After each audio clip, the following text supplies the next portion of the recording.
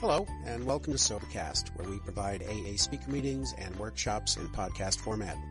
We're an ad-free podcast, and if you enjoy listening, please help us be self-supporting by visiting Sobercast.com, look for the donate link, and drop $1 or $2 into our virtual basket. We hope you enjoy the podcast. Have a great day. Hi, everybody. My name is Debbie, and I'm an alcoholic. When I tell you that I'm an alcoholic, it's a real responsibility that I've also agreed to. Because I'm not here for any other reason than to share my story with you and to be of service to Alcoholics Anonymous in any way that I can. To hopefully that someone here who is struggling tonight, and it might be someone brand new, or I've sat in these seats many years sober and struggled, that they will find some hope and some comfort in these rooms by something that happened tonight, and that they will come back to another meeting. It's my responsibility as an alcoholic to carry the message that I've been given as a result of taking these steps and living this program as a way of life that I take very seriously. And I want to thank Bob for inviting me to come and participate tonight. I want to thank Susan, who's hosting me, and it's just what a treat. I came in and I saw John and I saw Judy, and I've met some other people from the Bay Area, and what an exciting thing this is for me. So thank you for having me. And I also want to welcome the people that said they were new. You might be here for your first time or your manyth time, but I hope it's your last time. I hope that you stay and you do what we do, because if you want sobriety, we will show you what we have done. And we're here to be of help and to service to you. And there's 3 things I always like to tell you about me first, because these are the 3 things that once they were all in place, I stayed sober. Amazingly so. But before that, I didn't. And so I know the formula, the very simple formula for me that worked and continues to work. That is we have the triangle of recovery, unity, and service. And I work very hard to apply all of those in my life. And then I also have a personal triangle for me that was so key and still is. And that's a sobriety date, a home group, and a sponsor. It seems that it's like a little umbrella, and everything just sort of falls underneath that, the taking of the steps and working with others and studying our literature, our wonderful literature that has just tremendously given me guidelines to live by. Being in service and all the other things that we learn to do here. Those 3 things have been the key formula for me. And so my sobriety date is February the 8th, 1976, which means I've been sober a little over 31 years. And it also means I got sober when I was 4, okay? So get those numbers out of the way for you there. And it's not my first sobriety date, but it is my current one. And it will stay my current sobriety date as long as I continue to do the daily maintenance. Now, what is that? For me, just a few of those things are, I start and close my day in the same way, and that's the bookends of prayer. I started my day this morning as I have done for many, many years, for decades, and that is when I wake up, I choose to address the God I've developed a relationship with on my knees, and I ask that God, please help me stay sober today. And I did that this morning.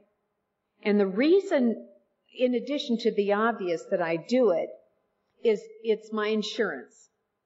First of all, I'm real aware that all I get is a daily reprieve, contingent on the maintenance of my spiritual condition. So I ask that power greater than me for that strength and to help me stay sober. And every new person I have ever known was here, left, and came back with a new sobriety date. I've asked them the same question, and I've gotten the same answer. I haven't gotten a different answer in 31 years. And I asked them, the day you took that drink, or maybe you started with the pills, did you ask God to help you stay sober that day? No one has given me a different answer other than no. And so for me, it is vital that I ask for that help today. And that is part of the regime for me. I ask God to show me how you want me to be of service today. Please relieve me of any obsessions I may have. Because I don't know about you, but I have never had a good obsession. I've never been obsessed with eating more vegetables or something like that. It's some resentment or a hurt or, something like that. But it's never a good one. And those negative obsessions always distract me in a bad way. And so I ask for that. And I like to say the 3rd step prayer, the 7th step prayer. I have some things that I like to read. And I take 15 minutes of a morning, and it's just for me before the phone starts ringing. I take that 15 minutes, and it's mine to make that connection with God. And that's good. I love that. It's an important time for me.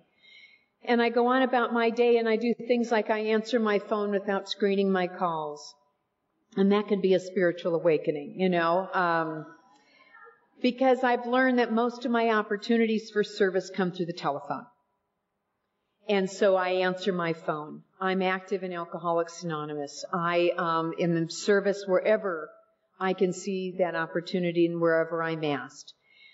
I don't take that first drink or anything else that affects me from the neck up either. And that was one of the vital key things that I learned here. And I don't know, I was thinking about this the other day. I remember, and I think many of us have had this experience when we first learned, if I don't take the first drink, I won't get drunk. Remembering how profound that information was. And of course, I didn't believe it because it was obviously the 4th or the 5th or whatever, but it was never the first one. But how amazing that information was. And so I don't take the first thing that affects me from the neck up, and I'm very, very protective of my sobriety. I'm the only one who can be the most proactive in my sobriety. If I treat it with disrespect, why would anyone else? If I don't give it any priority, why would anyone else in my family? I have to protect it because I will definitely have the most benefit than anyone sitting in this room will by me being sober. And so for me, that sobriety date is very black and white. And for me, that means I don't drink near beer, okay? I don't smoke near pot, okay? Because you know what? I have never been near drunk either. I've never been a happy hour kind of girl, where you just have a few and go home. I mean, I'm either drunk or undrunk. Those are the two states of mind. And so I know that by playing with this near sort of pseudo kind of stuff, that I'm looking for the effect.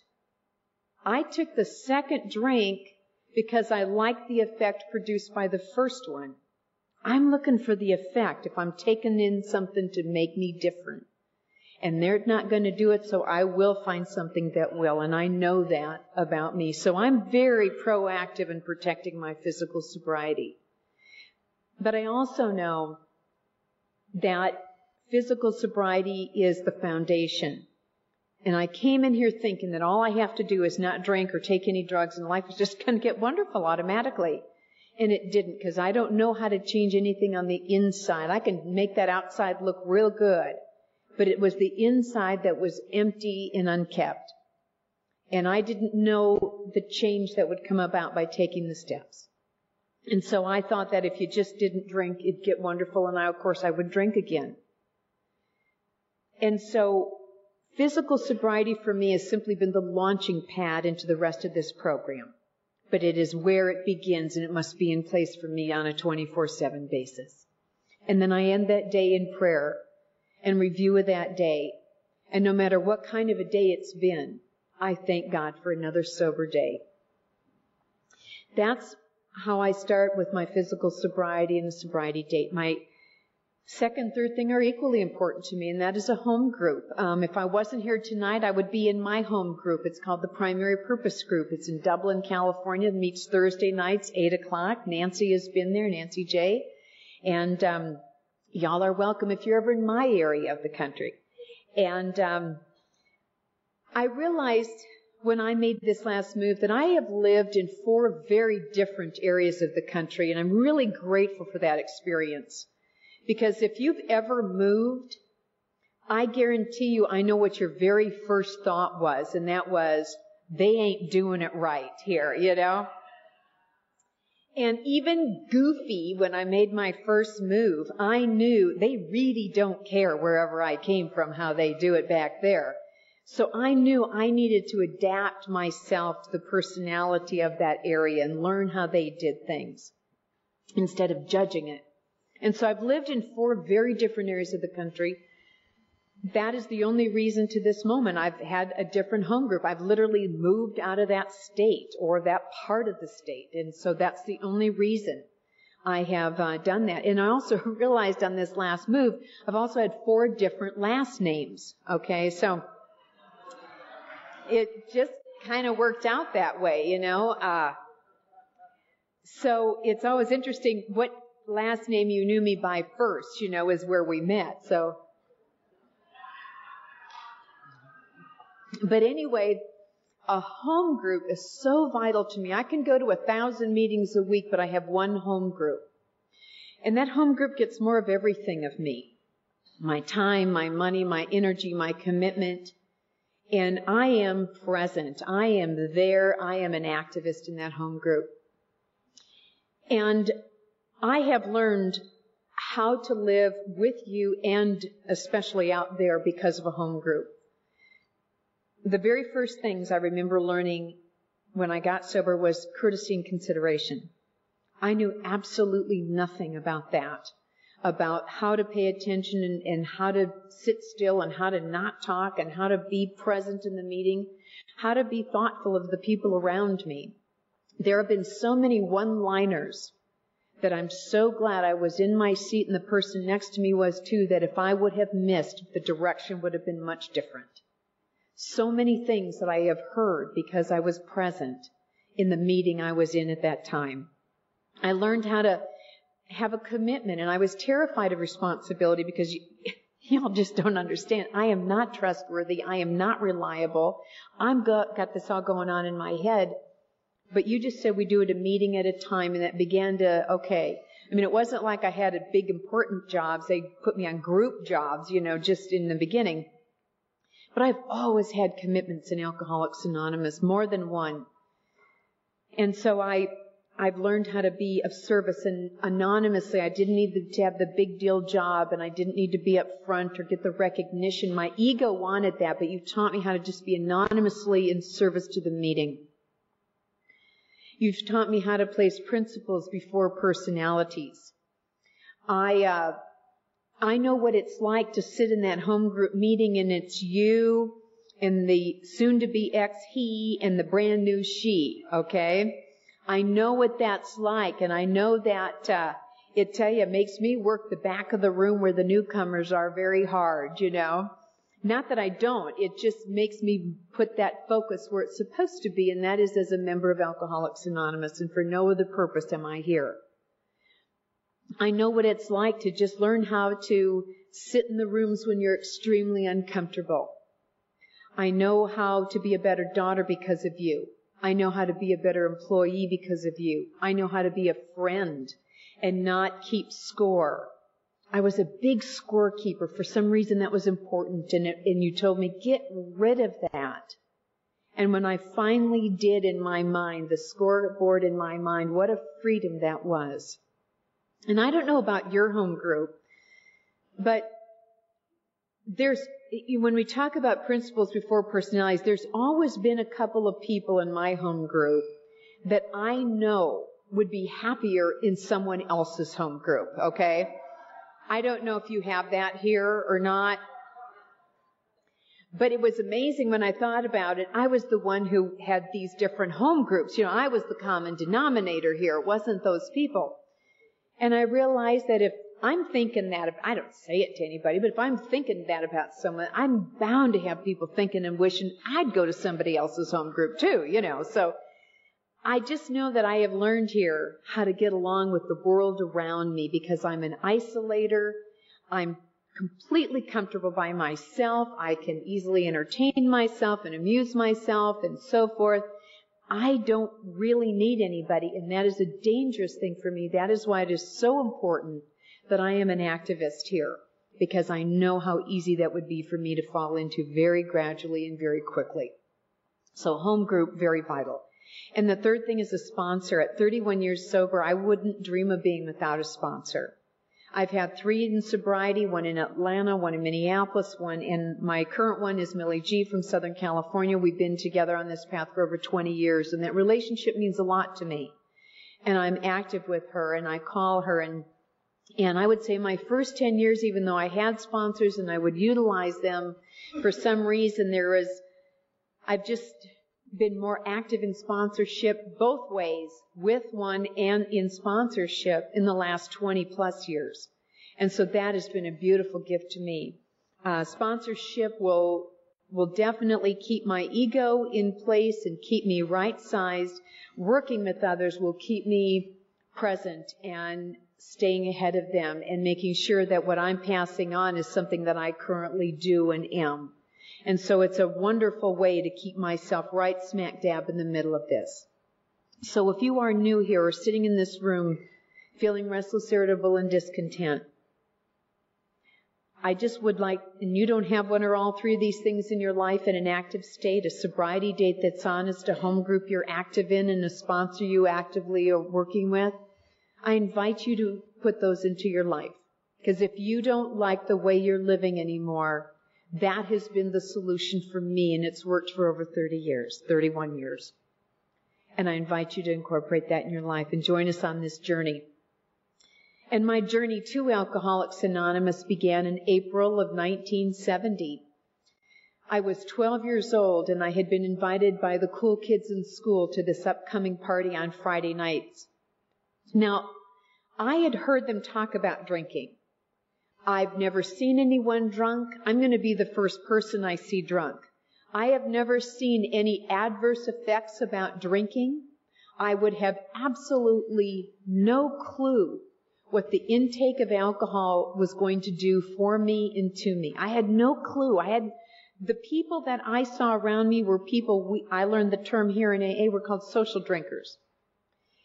And for some reason, though, I never thought about the way they drank until I got sober and started looking back over my life. I never thought about that. But this was on a Monday when I got invited, and I wanted to be a part of those kids. They were the ones I wanted to be with, because there was the smart kids and there were the athletic kids, and I was neither of those. But these kids were smoking cigarettes, drinking beer, skipping school, and they were having some fun out there. And I wanted to have some fun. Friday rolls around, and I woke up that Friday morning, and I had some regular things on my mental list, and I woke up, and they were to be a good daughter and a good student and obey the rules and stay out of trouble. I am somebody who's a conformist. I'm not a rebel. If you say turn right, I'll turn right. I don't question that. I want to do the right thing. I want to do well. I don't like negative attention. I want to do well. And then the second thing on my mind was that I'm going to get drunk tonight. Now, I don't know how you get drunk. Somehow I had it in my mind you'd have to drink a whole bunch. I don't know, but that's what I'm going to do, because this seems like the only time I'm going to have this opportunity. It's like my debut, and I can't mess it up. And so we arrive at that party that night. And we're 12 and 13 years old. It's kind of like a liquid potluck, whatever somebody stole and brought from the store, and your parents and stuff. And so God knows what it is we're drinking, but who cared, right? It was booze, and that's all I cared about. And something was going around in like a brown bag, and I didn't know what was in it, but I knew it was alcohol, and I just couldn't wait till it got to me. And so when it finally did, I had kind of watched what they were doing, so I wouldn't look stupid, how you are, and like the old hat to you. And I took a pull off of that bottle and I gave it to the next guy. That's what I saw them do.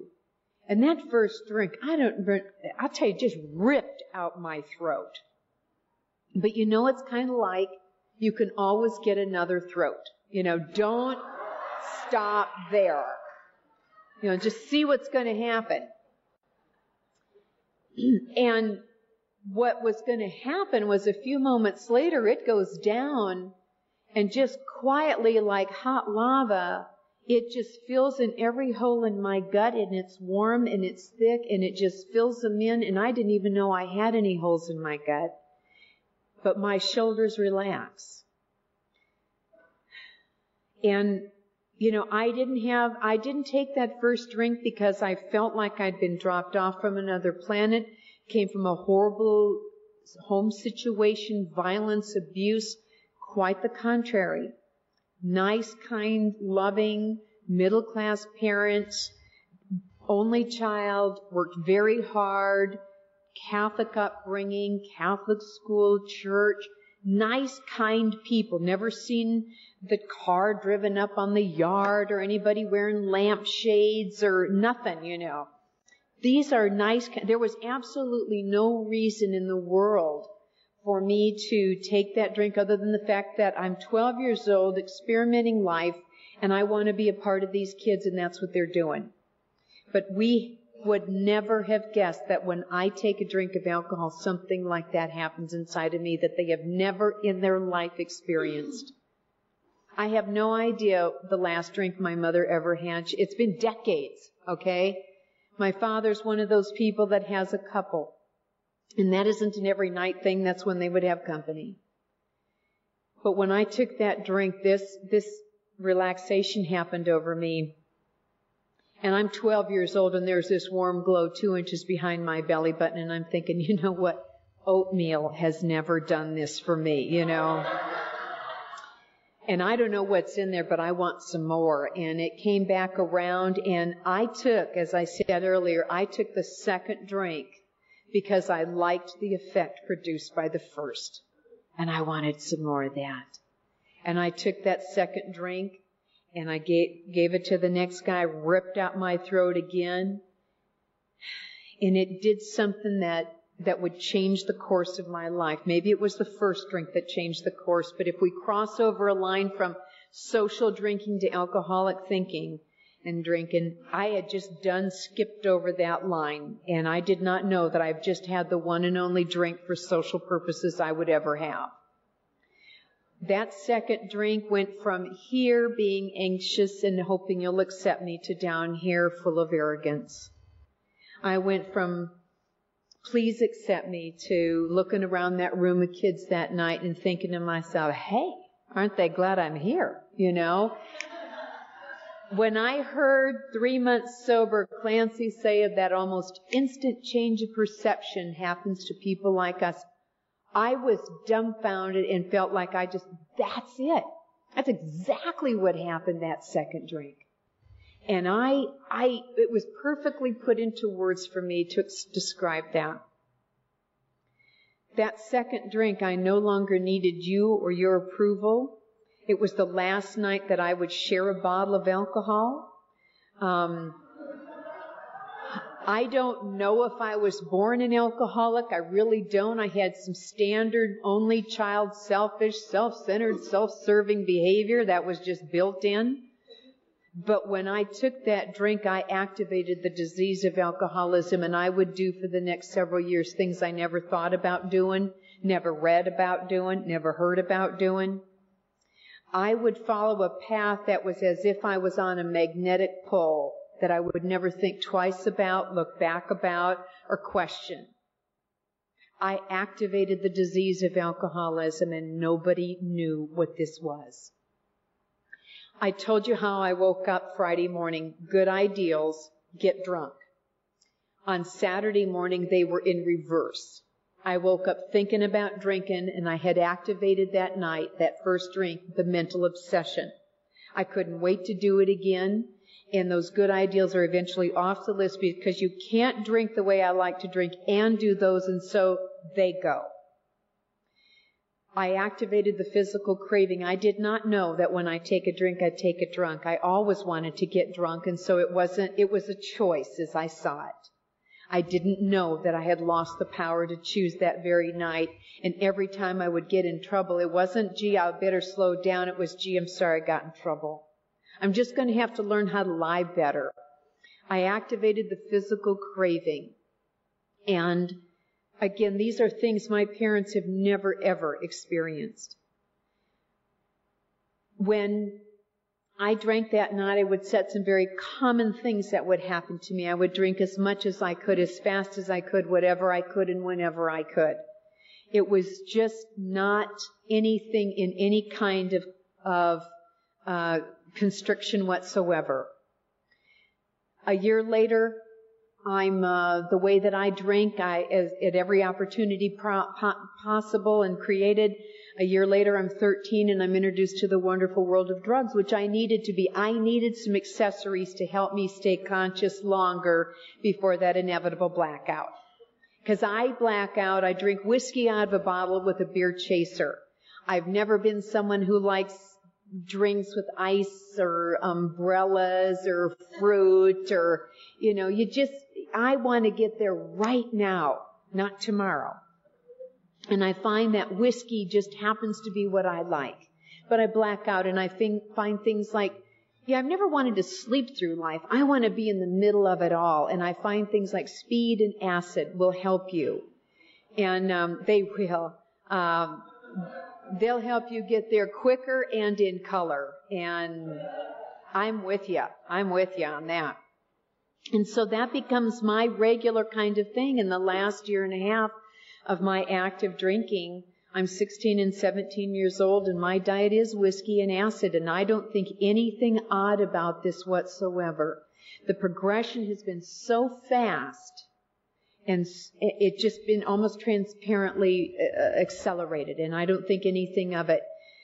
I'm 17 and a half years old. I have absolutely been that tornado through the lives of so many people already, the trouble that I've gotten in. When my name is in the newspaper, it's not because I'm on the honor roll anymore. When my dad's picking me up, it's not at a friend's, it's now at jail. I have embarrassed this family. I have, in little small towns, everybody knows what's going on. We lived in these little towns and I just, but I don't have a problem, so I'm not seeking any kind of solution for a non-existing problem. But my father had tried all human power to relieve me of my alcoholism, and when he could not do that, he sought the own professional advice. He did not know what else to do. And so they said, while you still have legal custody, you need to commit her. And on a Friday, May of 1975, I came home looking for money. I'd been on a 2-week vacation that I was the only one who knew I was on vacation. I've already been expelled from my senior year of high school, so it didn't matter to me. And I came looking for money, and they had other ideas. And I was sent to this treatment center for alcoholism and drug addiction. I would be introduced to Alcoholics Anonymous for the very first time. I mean, again, I'm not looking for a solution to a non-existent problem here. And we would be taken to outside meetings, and because I'm not an alcoholic and I don't want to look like I'm joining or something, I sat in the back, as a friend of mine says, behind the paint. And I totally related with that phrase. And just would distract myself till these people that are doing exactly what I'm doing tonight would get done. And every now and then I would tune into what they were saying, because naturally I was encouraged to find the similarities, but I have to find the differences. Because if I find the similarities, then I might be one of those people, and I don't want to be one of those people because I'm not done drinking, and I know that, but nobody's listening to me. So I'm just going to do this thing so I can get below the radar. Nobody's going to be watching, and I can just sort of invisibly go back to my old life, which is drink every day. That's really all I want to do. It's just real simple. Why can't anybody understand that? And so I would hear them say things that I would rationalize in my mind. I heard them say things like, I lost my family because of drinking. That is serious. But my mind said, you can have mine, okay? I don't want them. They're always talking about my drinking, and so you can have them if you need them. But I, in my own small way, was saying that, I had been asked to leave their home because they no longer had a safe place to come home to because of my drinking. I heard you talk about totaling out cars. And my mind said, I have never totaled out a car officially. Okay? Now, I lived in small towns, as I told you, and I arrived here with a little drunk car. The kind, when you buy them, they're square. They start off square. And then when you drink and drive, because that is the only way I know how to drive, is things are rounded out with the drunk bumps and falling off and, missing and the window had been shot out of it, and my gas cap was a mitten I had stuck in there, okay? So I'm driving a Molotov cocktail around, basically, just Jesus. And, but, I found the differences there, and they talked about losing jobs. And I always had a legitimate little job to go to. I was not successful any other way.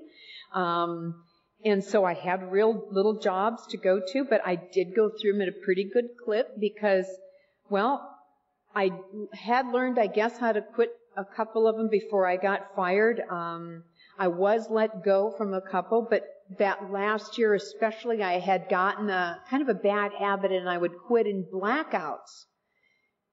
That's fine until you go to work the next day, You don't know you've quit.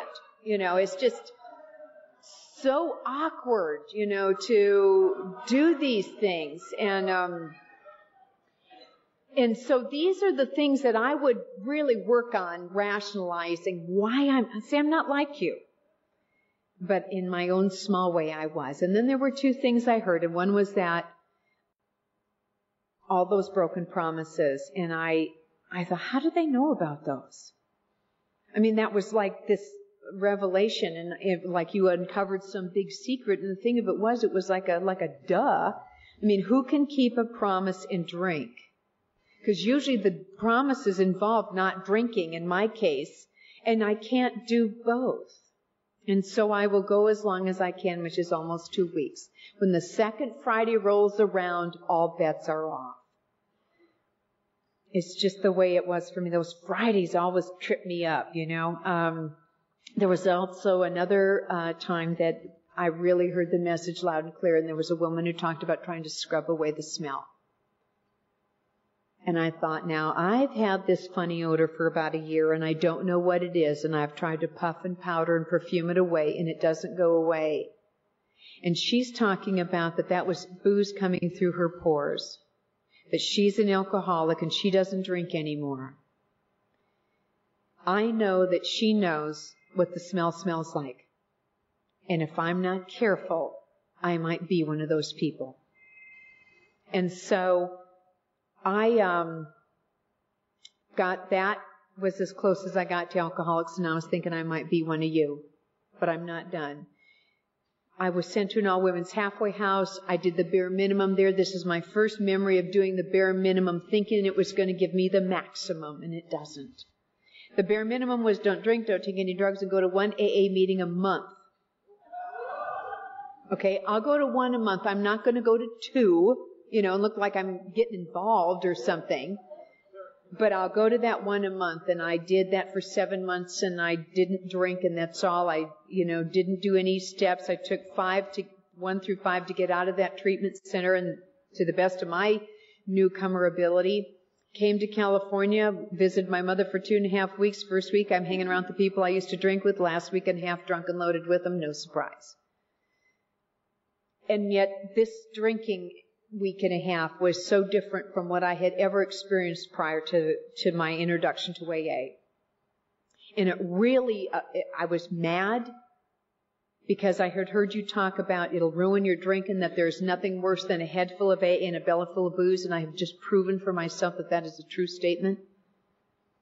And I was mad that it didn't work, and I blamed California booze and drugs. That's what I did. And I went back to Minneapolis, and I felt, boy, you know what, I've really learned my lesson, and I stepped my meetings up from 1 a month to 1 a week. That sounded like an awful lot of meetings to me when you're still not committed to doing much of anything here, trying to get the maximum, doing the minimum. And 5 weeks later, on a Friday, I got a letter in the mail that had 1 joint in it.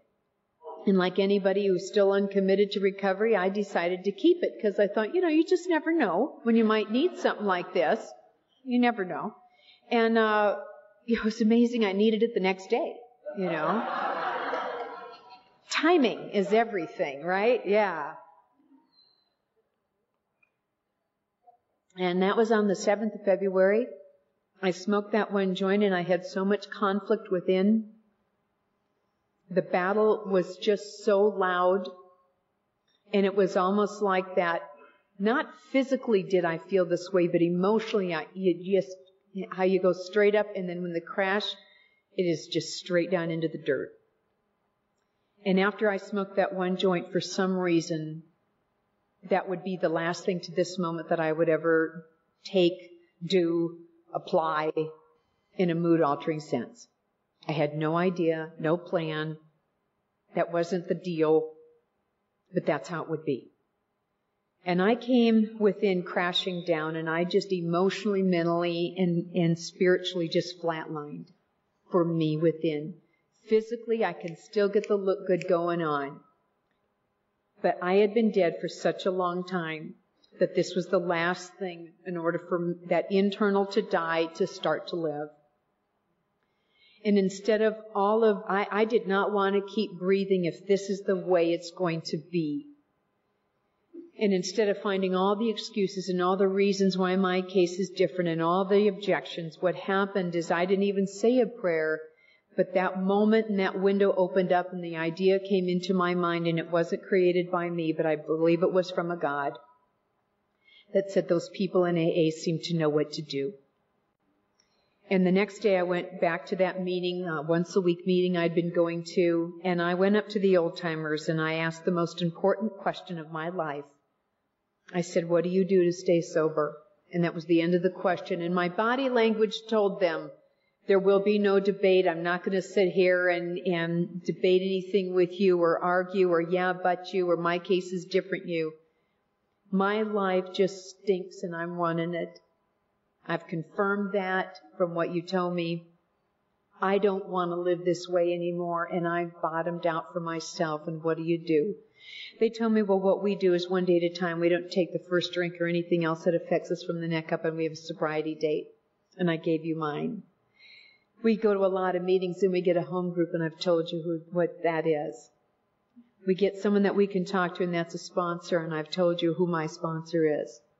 We take these steps, and we get to develop a relationship with the God of our very own understanding. We try to practice the principles we learn in these steps in all of our affairs. Do you have those traditions? Well, they're not just for the group, but learn how to practice them in your own life. And I know that they weren't designed for personal application necessarily, but they have been the most greatest tools I have ever known on how to get along with you and them out there. They're masters to me. They tell me that we try to carry this message and to be of service. That is the bar they set. That's still simplistic guidelines for me in living this as a sober way of life. And so I was in Minneapolis when I got sober. And my last name there was Fegan, and my home group was the 12 and 12 group, and I was very active. I went to work and meetings. That's all I did. I felt so full of the sunlight of the Spirit, and I was active with sponsorship. My sponsor there sponsored a couple of people, began really to study the book. I don't know about you, but I used to read it, and I just couldn't make the connection. I felt like I had gotten illiterate from drinking, but that wasn't the case. It just took a while for me to begin to study it in a different way, and that began to help. I was shy of my 4th birthday when I moved to Atlanta. And I got that home group locked in, got that sponsor locked in, took a 4-year cake, and my mind clicked and it said, you know what, you're 4 years sober and you know something now. That's a real dangerous thought. I don't care how long I'm sober. This is a dangerous thought for this alcoholic. And I didn't check that out with my very experienced sponsor. I listened to that thought because I'm 4 years sober now. And so I decided that 7 meetings a week is an awful lot of meetings to go to, so I think I'm going to trim that down, get a little balance in my life. And I about balanced myself out of Alcoholics Anonymous. I don't know about balance. I quit trying to have balance in my life a long time ago. I just find it easier if I just go on about the day of business. And that seems to work really well for me. But I balanced it down to 2 or 3 meetings a week, which became 2. And not that I had anything useful for the other 5 nights of the week, like education or service in other places. No, it was self. All more self. And so after 2 years, and I, at this time, had legally changed my name due to a profession I was interested in, and my home group there was a Skyland group. My last name at that time was Richards. At 6 years of sobriety, I am so restless, irritable, and discontent. I am just scrunched up inside. Now, I couldn't see the reason why, and very simply because I have just shrunk AA down to a compartmentalized show up a couple times a week, got that done for the week kind of activity in my life. It is not anything I'm participating in. I show up, put a buck in the basket, and go. Take. And I cannot stay sober by just taking. I was barely hanging on at that point. But that was not going to be an awareness for another little while. What became my new awareness is that people, places, and things are going to make me happy. Now, we make the real words are called men, money, and mansions are going to make me happy, okay? And so I sought out to find these important 3 things. And 3 weeks later, I met a little fella. Well, hey, he had many of these qualifications. He'd even been sober 13 years, had been to a meeting in 3, but no problem. I'm going to help him. And so I set out to help this little fella, and he didn't want any of my help because he wasn't interested as I would learn to be sober. And after 3 months of this insanity within me, this whirlwind romance of which I was the only one involved in, this little guy, he got married to somebody else. And so I let him go. And I'm a good sport by now, And so a few weeks later, here pops up another little fella, had the same qualifications I was looking for, did this dance of delusion for 3 months, and off he went down the aisle with somebody else. And at 6.9 years of sobriety, I came crashing down one more time and had that internal, spiritual, emotional, and mental flatline. But there's a lot more at stake now. And I know that I am an alcoholic and that there is only one avenue of relief. Drinking isn't an avenue anymore. But to recommit myself to Alcoholics Anonymous 110%. Now, I know there isn't like this 110%, but what that means to me, metaphorically, is that I know everything I know to do. The 10% is a little bit more. That's the cushion more to save me from getting down to 100 and then taking that nail file and just taking it down to 99.99. One day at a time. And that's what I did from 4 to 6 years sober. I took that wooden block down to a small one.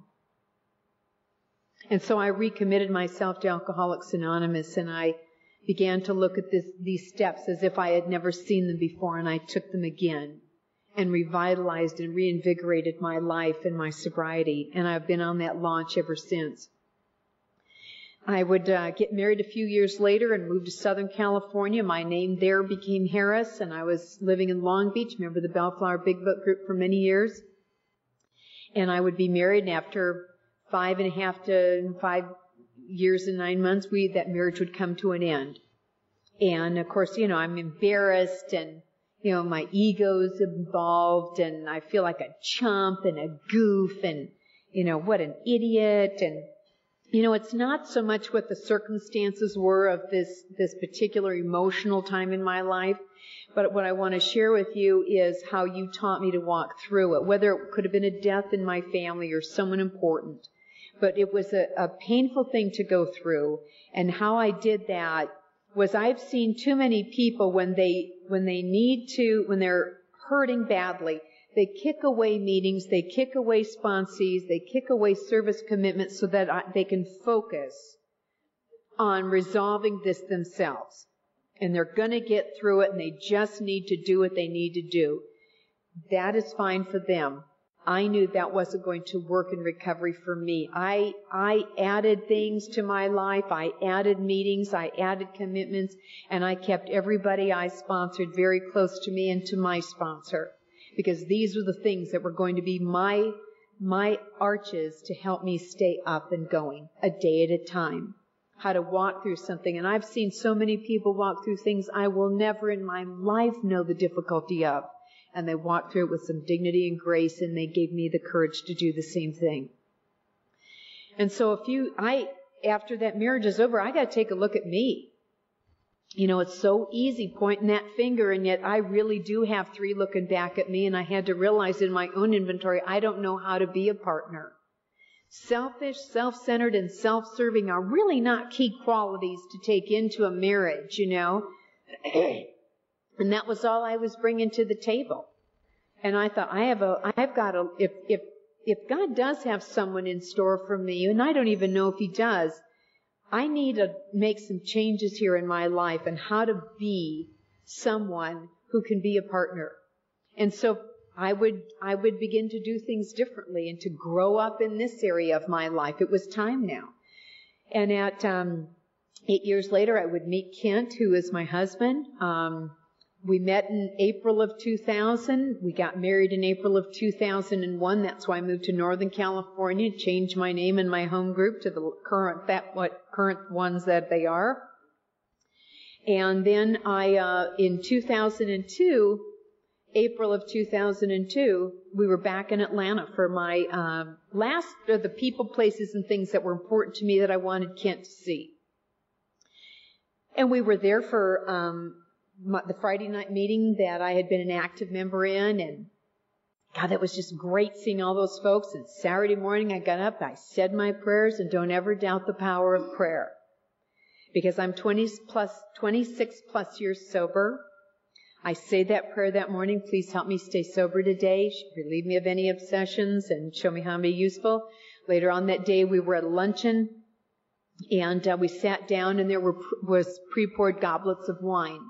Now, I've been around alcohol. I mean, I don't try to be around it. I don't search it out. But I've certainly been offered it numerous times, been around people who can drink.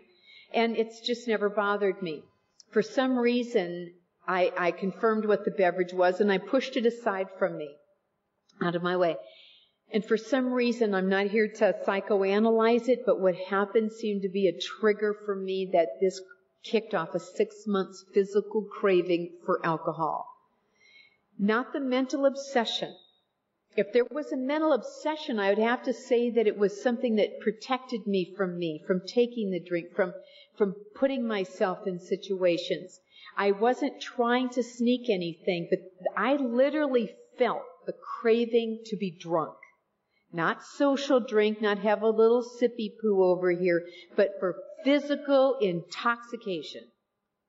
I haven't had that since I've been sober. And I know, and have always known, that everything I do is important for moments just like that. But what happened is I thought, what am I doing wrong that it's lingering? I must be doing something wrong. And I would microanalyze myself and talk with my sponsor. I didn't even know how to even talk about it, to tell you the truth, because I didn't understand what was happening. And after, I know it's just fast forwarding here, and I'm 6 months into this circle of light and heavy craving and so forth. And I'm at a meeting that morning. It's over. I'm on my way home, and I am gripped with a terror that I would drink against my will. And I am so sick of this. It's scaring me. I don't know what more to do. My physical sobriety is intact. My spiritual connection is as strong as ever. I'm active. I don't know what more to add to my life, to do, to change it. I beg, plead, ask God. I've got a strong connection there. If I had not, I would not have stayed sober, and I know that.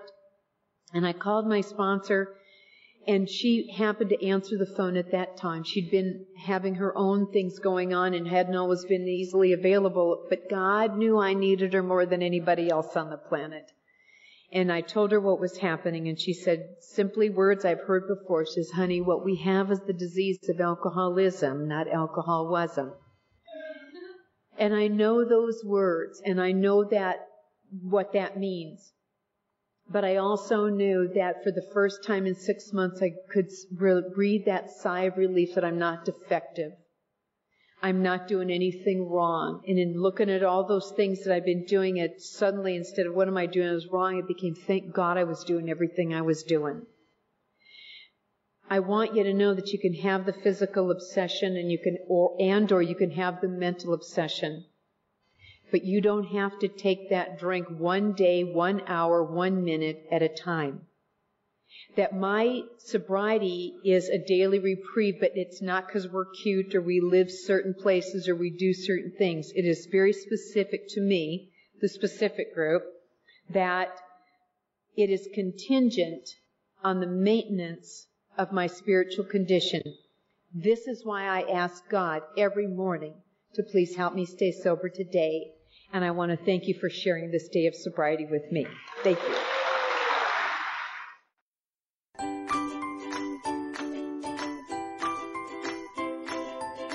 Thanks for listening. I hope you enjoyed the podcast. Sobercast is ad-free, and we'd like your help in order to keep it that way. So if you'd like to help us be self-supporting by pledging $1 or $2 a month, visit Sobercast.com and look for the donate links. Thank you very much.